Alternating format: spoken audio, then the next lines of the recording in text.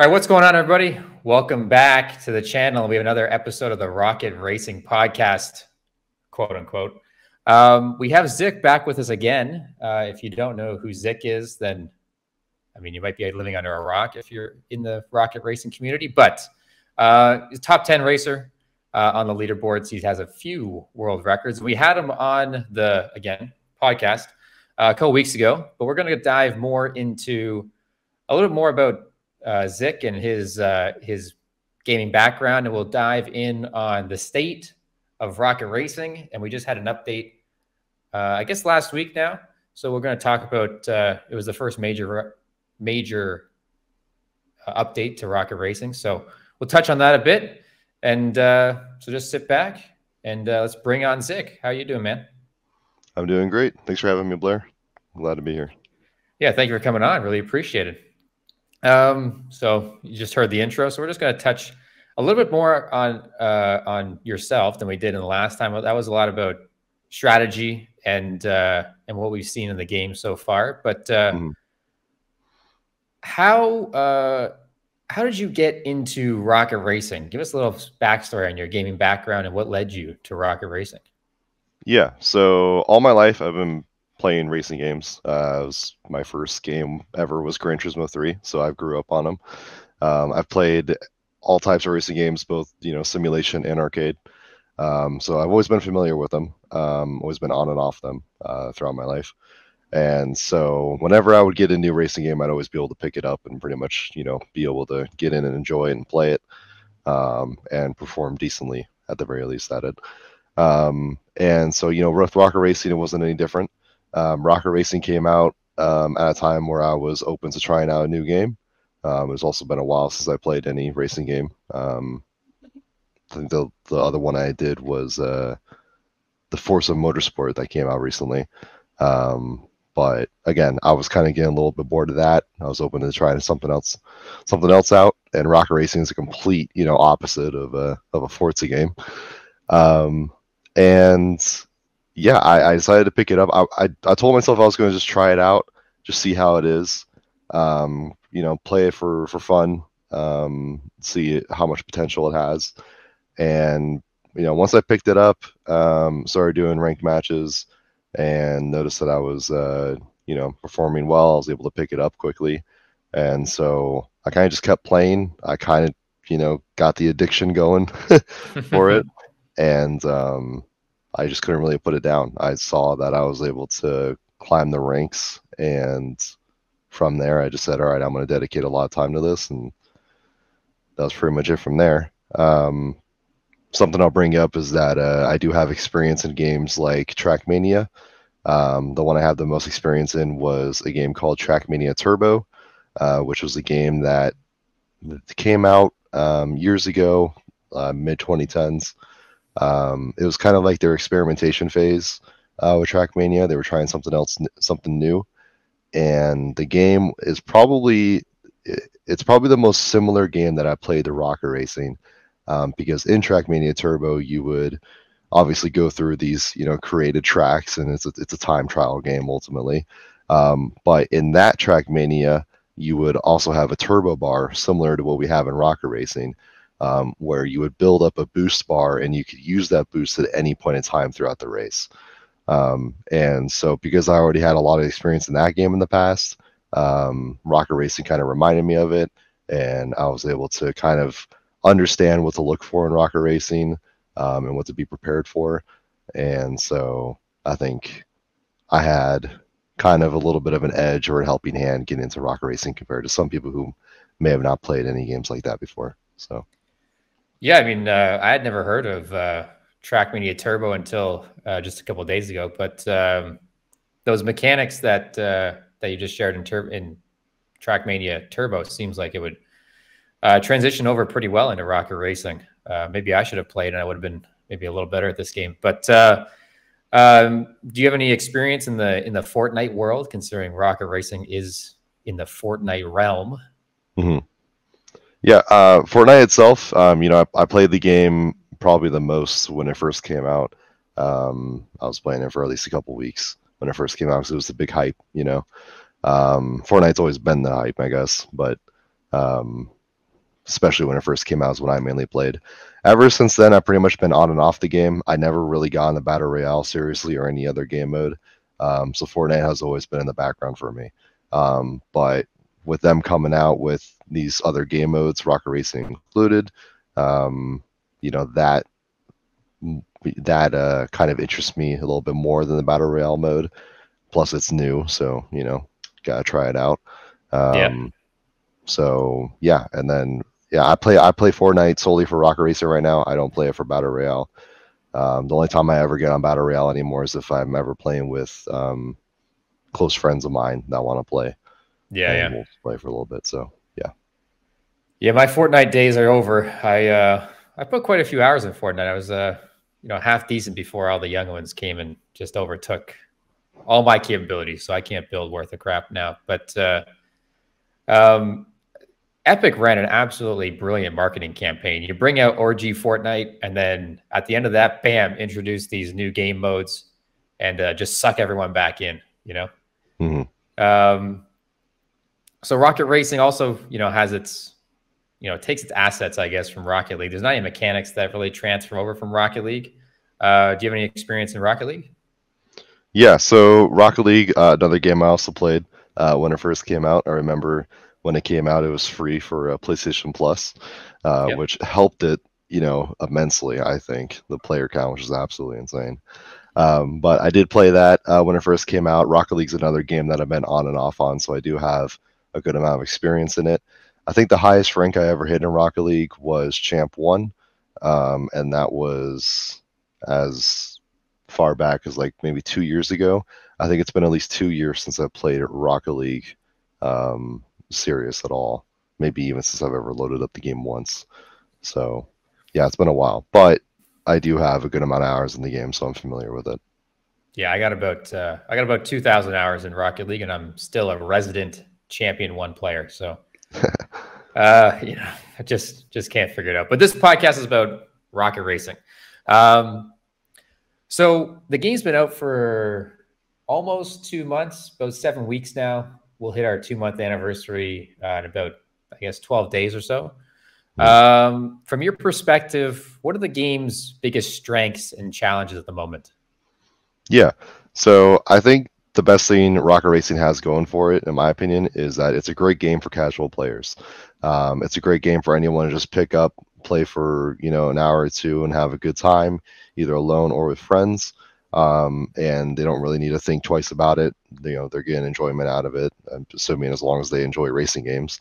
And with all the mechanics that are in the game, with using the boost and flipping around and stuff, it does add more to the game compared to other arcade racers that don't have those mechanics, or you know, someone who doesn't like the simulation games, they can pick up Rocket Racing, which is a more arcade racer, and you know, have some fun with all those mechanics. So again, I think Rocket Racing is a great game for anyone to pick up, maybe with a group of friends as well, play for a couple hours, and then you know, they can come back to it the next day or something. When it comes to how the game is for more serious players or people who want to take it more competitively, I think that's when you start to see one of the biggest weaknesses for the game, mainly because there's been a lot of complaints about the ranking system, about the whole percentage system. At the very top, you have complaints about how the leaderboards work and how in Unreal we kind of have this hidden percentage in the backgrounds, as well as there's been no talk or confirmation on whether there's ever going to be like any official tournaments or cash cups for Rocket Racing. So right now we're all in the dark to see if this game's ever going to have a competitive scene. But you know, I think they're doing such a great job catering to the casual player base. It's really up to the devs. I mean, they could just keep this a casual game forever, or they could, you know, try to see if a competitive scene will work. And I hope they do experiment with that, because I think if they were to introduce some sort of official competitive scene, then it would bring in a lot of players, or maybe some players that have already dropped the game, they would come back. So yeah, that's pretty much what I have to say for the strengths and weaknesses. Yeah, I'm with you on that. I mean, I think Rocket Racing is a great game for the casual players. I think it's a great game overall. I mean, we're currently sitting in season 0, so it's still early access, if you will, and I'm quite looking forward to seeing what happens for season 1. Hopefully a lot of our wants as at least competitive players are come to fruition at some point. But you're at the top of the leaderboards. You're sitting, I mean, maybe 6, 4, 4, 6, somewhere 6, up there. You're top 10.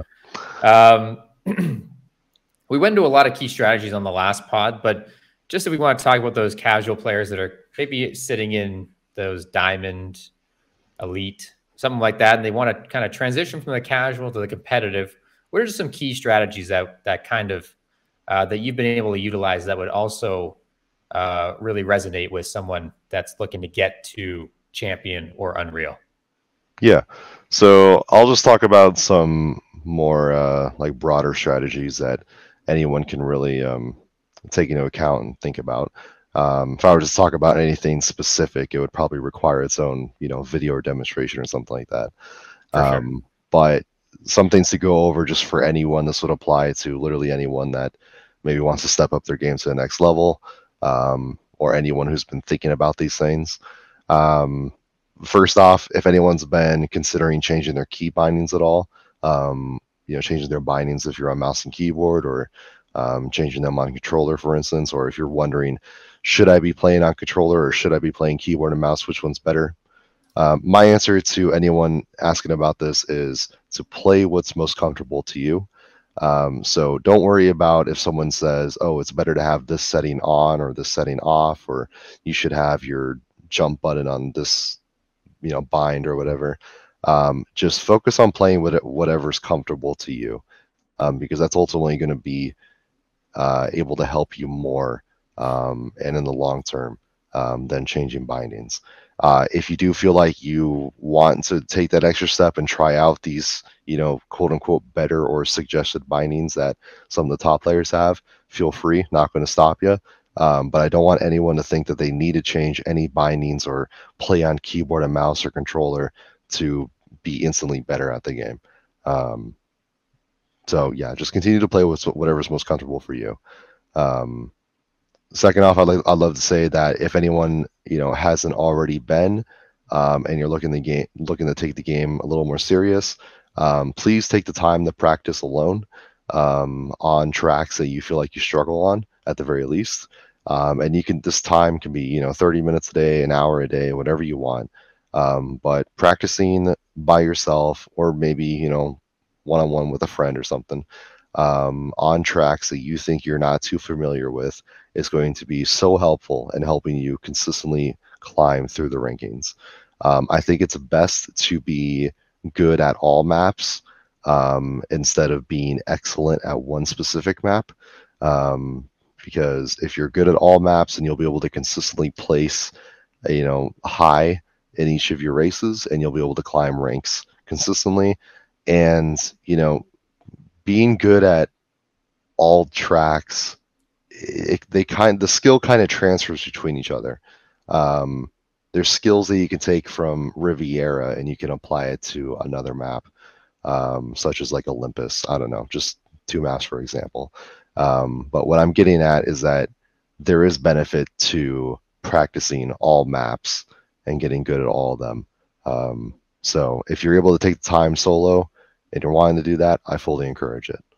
I would also like to add on that watching high-level players, watching their content, whether it's on YouTube or Twitch, I think there's great things you can learn just by watching them. You can see how they play.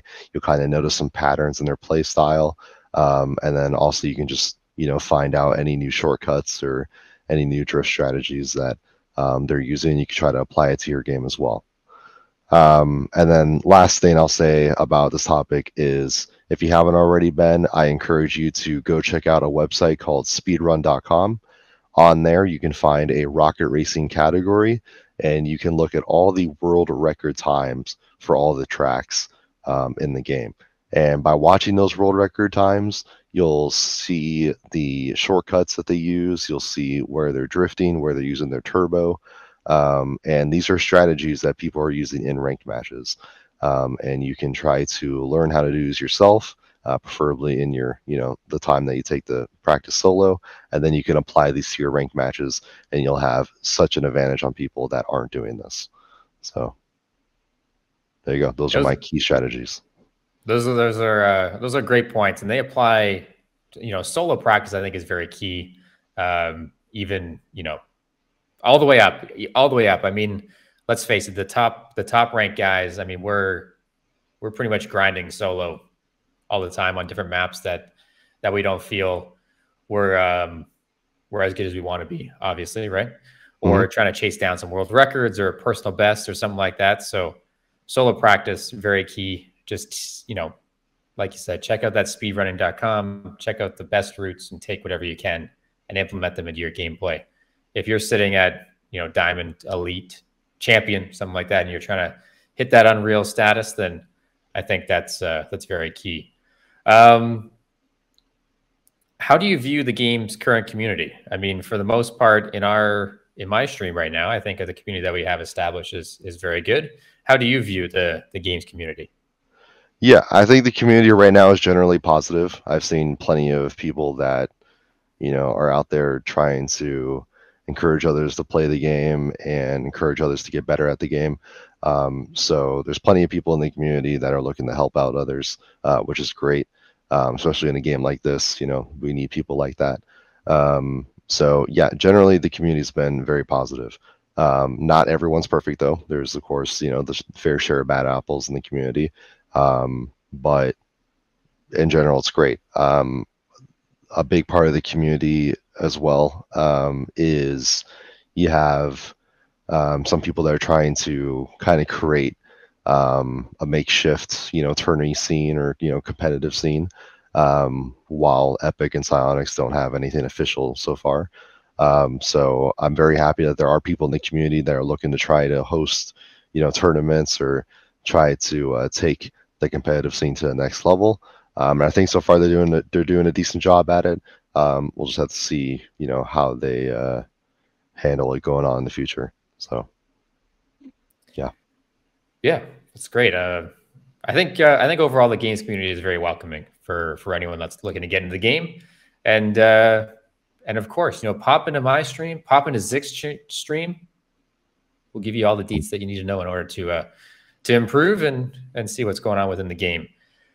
Last Tuesday, so exactly a week ago, Rocket Racing or Epic dropped the first major update to Rocket Racing. It came with some updated cosmetics. So we all got some trails, some drift trails, I think is what they're calling them, along with some new wheels, as well as a new car, the Endo. We brought a couple new tracks, Lazy Lake 2 and K2 Raceway 2. I think the trails are really cool. The tracks are all right. And overall, I think I think those cosmetic changes are wonderful. We can always use more cosmetics. There were some major improvements in terms of and bug fixes. It says that there's some overall CPU performance, especially on low-end devices. Sitting idle will now kick the player back to the lobby, which is nice. Car collisions are less severe. That could be up for debate, I think. Air dodging is now smoother or more magnetic. And the invert steer method, which I think is a big change for people that were having a hard time with the invert steer controls. Overall, what are your thoughts on the Rocket Racing update? Yeah, so pretty much touched on most of the stuff that was in the update.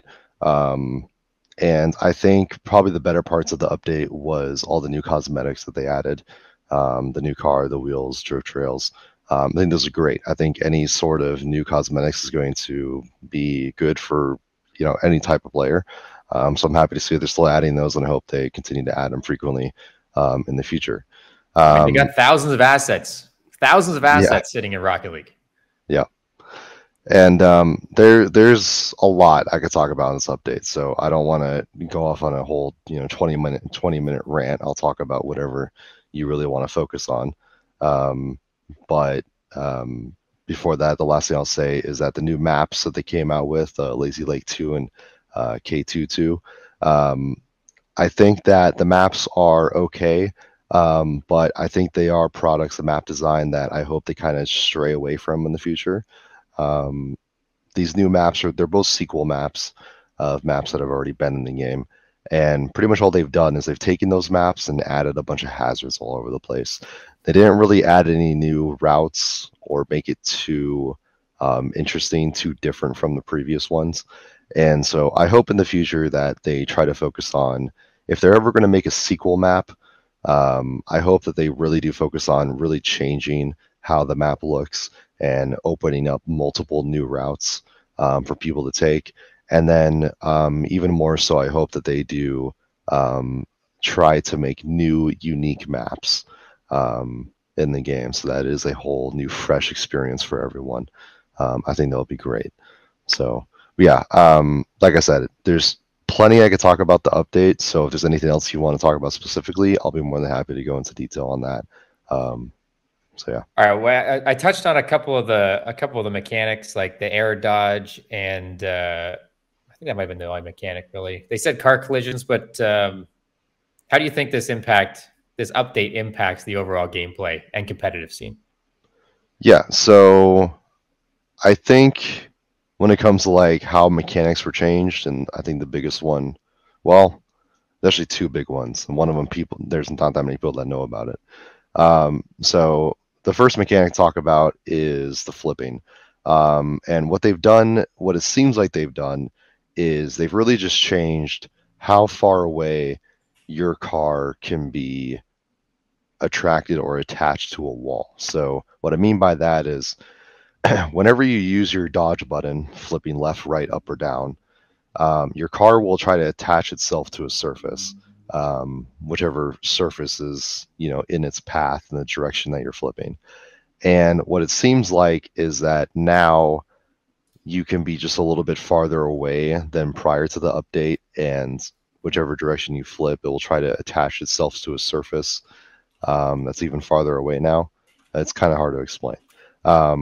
But what I'm getting at is that flipping feels different, and I think it's because of how your car is being attracted to the walls. And something that this has done is it's actually opened up for the mechanic to be kind of abused, in the sense that now we can use flipping even more than prior to the update to help us save some time on some tracks. And so what this mechanic is we're calling it mag flipping or magnet flipping. And we're basically abusing the animation that the car is taking or that the car is entering whenever you're trying to flip towards a wall. We're taking that animation and the speed that you're given with it, and we're using that to get through tracks faster. And I think the track it's most prevalent on right now is Pleasant Pit Stop, but people have found other places to do this on other maps. So we're just going to be there's going to be more and more spots for this to happen coming out on tracks in the future. And I think the best place for people to see this happening is in the world record runs. Like I said, you can find those on speedrun.com. So keep a lookout. You'll see people abusing this new flipping mechanic a little bit. Like I said, main map right now it's being used on is Pleasant Pit Stop. Other than that mechanic, the other mechanic I love to touch on about is the catch-up mechanic. So not many people know, but catch-up has been nerfed after this update. So now you get like less speed if you're in the back of the pack. You're not able to catch up to the front as easily. And this is something that I'm happy to see they're experimenting with. There's pros and cons to doing this. And I think we talked about this in the last podcast. Catch up is a great thing for casual players. It's a great thing to keep games close and keep them exciting. Fresh maybe is another word to go for, but it keeps the racing close. And I think that's probably one of the biggest reasons to implement a mechanic like catch up. But there is the argument to be had that having something like catch up does negatively affect the competitive integrity of the game, because you're giving people who are making mistakes so much leeway and you're not really punishing them for making those mistakes. And so now with catch up being as nerfed as it is, whenever people are making mistakes, especially in these high level lobbies, it really hurts, because now you have even less of a chance of catching up. And in some of these lobbies, people never do, just because of how nerfed it was. And so I think I like to see that they're experimenting with this at the very least. I think it's good that they're at least trying it out. Maybe they're probably going to see what people think about it, and maybe they'll change it back in the future. Who knows? But we'll have to see if people get used to it and if they're okay with it. So far, I haven't heard too much negativity about it. People are bringing it up. Hey, did you know that catch-up was nerfed? But I don't really hear people saying, man, I wish it was back to the way it was or anything. I think people are generally okay with it and they're just getting used to it. So, yeah. Yeah, I think I'm with you there in terms of the catch-up mechanic. I said, I think last time that I was okay with the catch-up mechanic because I like that clutch factor of the lap 3 where it really counts. But overall, I think the catch-up was great for a casual experience because it makes it keeps it fun and interesting the whole time. I think personally, in my experience, I think the catch-up mechanic right now could be dialed up, I don't know, 10%, or it could be dialed up just a little bit, I don't need it to be anywhere close to what it was before, but it seems like right now you're driving around and there's almost nothing. I don't know. I haven't experimented too much to see how much it actually is if you're way back in the pack, but could be just turned up a little bit. I don't know. I think it would keep the competitive games or the games in those lower ranks a little more competitive. But if you only turn it, I don't know. Maybe I'm going on a rant now, so I don't know. Now that the more I think about it, the more I don't know. Yeah, you can have a whole other video talking about just catch-up itself. Yeah, true. So we touched on the update. I think we can probably agree that both of our favorite additions from the update is cosmetics. I mean, the more cosmetics, the better. I want to make my car look cool. Yeah, I would agree. Yeah. So what does the future of rocket racing look like? So looking forward now, what improvements or features do you hope to see in rocket racing? Season 1 is coming in, I don't know. And I actually have no idea when season 1 is coming, but it's coming soon at some point in time. Right. Yeah. So some general, hopes for the future, I guess. This last update, I think it's shown us that they have the potential to add a fair amount of content in that one update. And I can only expect that whenever season 1 comes or the start of any season, it's probably going to be their biggest drop of content.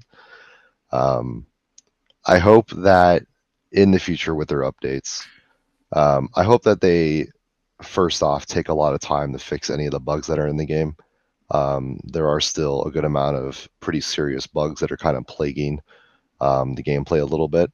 And so I hope that I hope they're able to identify the causes of those and they're able to patch them up pretty quickly. And I hope they prioritize those over adding any other, new content. But I completely understand that there needs to be a steady stream of content coming in, whether it's cosmetics, new maps, new cars, whatever it is. And so I hope they can keep that up at a steady pace as well. Season 1, like you brought up, I think the estimated time that you can expect season 1 to start is early March. That's because that's when the current battle pass ends. So I can only expect when the next battle pass starts, it's going to be around that time. And season 1's going to come with it. And season 1, we can expect to get in-game speedrun leaderboards and in-game track creator. Those are probably the 2 biggest content updates that they have already confirmed is coming in the future. And I can pretty much guarantee you that both of those will bring in either new players or bring back players that have already since dropped the game, especially the in-game track creator. I've heard a lot of people are looking forward to spending a lot of time on that. And so having big content drops like this is going to be great for the game, again, and for the player base as well.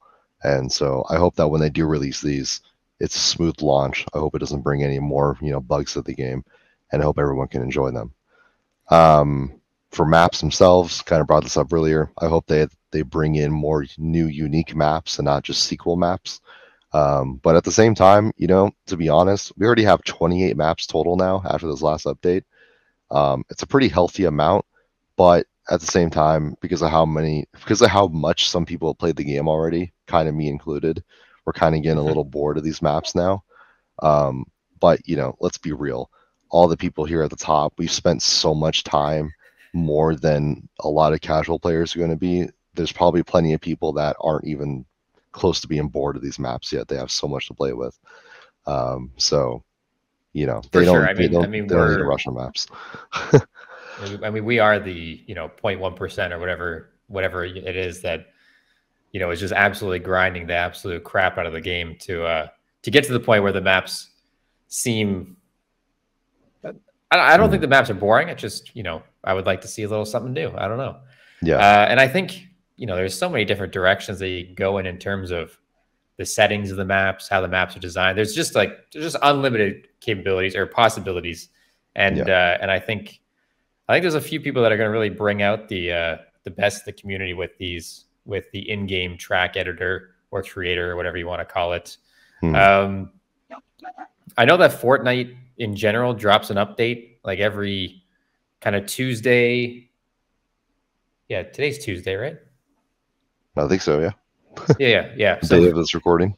Yes, the day of this recording is Tuesday. So there was an update today, and I think they generally update the game every week on Tuesday now that they've got back to the office. So I'm hopeful that maybe they can iron out a couple of those bugs before the major drop happens for season 1 or the next season, whatever that is that they call it. So hopefully, I mean, there's just so much potential with the game, right? There's so many different directions you can go. If you can take stuff from Trackmania, even stuff like Mario Kart, where you can have cups where you can bundle a few races together, so you don't need to back out to the main menu every time.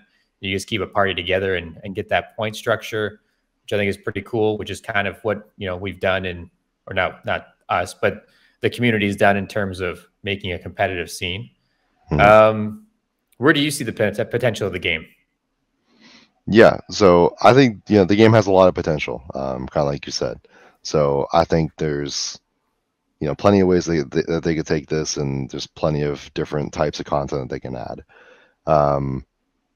The route that I hope they go down the most is a route that leads to an official competitive scene, because I think that is something that I would love to partake in, and I think it would bring in a lot of players as well. However, there is so much potential to keep the game casual focused, by adding in new game modes, maybe doing some more stuff like Mario Kart. Maybe you can add in items for people to use in races. There is a lot of paths that they can take, and I can't just sit here and be solely focused on like, oh man, I hope that they take this game very seriously and come up with a competitive scene and blah blah blah blah blah. Nah, I want to I want to say that I want to look at the game from kind of a neutral perspective. Apologies for that alarm, if you heard that. But there is plenty of things they can do that can cater to multiple different audiences and different audiences all at once. So we'll have to see what they do. But yeah, game has a lot of potential. I think it'll be great. Yeah, bring it on. Bring on items, bring on racing on the moon, whatever it is. I mean, I think potential is endless, and the people that have played the game a lot are hungry for anything. Just give us a little taste of something else. But the game is overall, it is a good game. We talked about a lot of negative things that are impacting our experience at the top, but don't get it mistaken. Those negative, it's not a negative mindset. It's just a critical mindset. Comes from a place of passion. We're passionate about rocket racing. We love the game, and we would like to see it, thrive and do well and bring more players in, and ultimately, hopefully, we like it to lead to a competitive scene. But more content is always welcome. So I think we agree on that, right? Yeah, 100%. Any criticisms that I pretty much have in the game, it's because I want to see it improved, and I want the game to have a good, positive future. So, yeah. That's a little wrap on our podcast here. Zick, does have a channel and he streams. And if you'd like to promote that right now, be my guest. Yeah, sure. So right now, the main place that people can find me playing the game would be on Twitch, twitch.com/Zick7U8. I'm streaming pretty much every night at 10 p.m. Eastern, I believe. I usually stream for a few hours at the very least. I don't have like a full set schedule right now, but I've been pretty consistent recently, so people can find me on there. And then as well as I do have a YouTube channel. I don't post consistently or on my YouTube channel. Right now I'm kind of just using it as a platform to post any good personal best or world records that I get. But I do have ideas of what I want to do for YouTube content creation in the future. So at the very least, you can maybe expect something coming from me in the coming months, especially if this game continues to perform well. Then you can expect more from me. But yeah, right now, main place you can find me is on Twitch. Yeah, so get over there, give him a follow, subscribe on YouTube to our boy Zick, and here's your itinerary for the day. This is the dream rocket racing day. You wake up at 11 a.m. Eastern Standard Time. You come check out Blair Zed's stream. You go have a little bit of dinner, have a bite to eat, get some rest, and then 10 p.m. Eastern Standard Time. Right? 10? That's what it is? 10? Yep. 10. You go check out Zick on Twitch, and you got your whole day covered, rocket racing. I mean, it doesn't get much better than that, people. Right? You can fall asleep to the sound of the rocket racing engines as I drive around Riviera for 4 minutes. Well, sub 4. Don't get it mistaken. Right. But that is a wrap on the pod. So thank you, Zick, for coming on. Appreciate it. If you haven't already, please hit the like button. Subscribe to the channel. What are you doing? We're going to try to get, more rocket racing personalities or high level players on the pod, in air quotes. So if you enjoyed this, make sure you, again, hit the like button, but make sure you leave a comment. Let me know who you'd like to see on the pod in the future, what you'd like to see the direction of this content to go in. It's very new, and this is only a second one, so I have a couple things lined up, but please make sure that that you stay tuned. Bell notification on, both for myself and for Zick, obviously. And please check out the Discord. We got a lot of things going on in the Discord. So please stop in there. We got a lot of things coming. Speedrun leaderboard within our community, tournaments coming, 1v1s happening, a lot of things coming. So make sure you're in there and you're checking that out. Zick, any last words? Nothing for me, man. Just thank you so much for having me here. And let's hope for a great future, bright future for rocket racing. You're welcome. That's a wrap, everybody. Stay safe. Peace.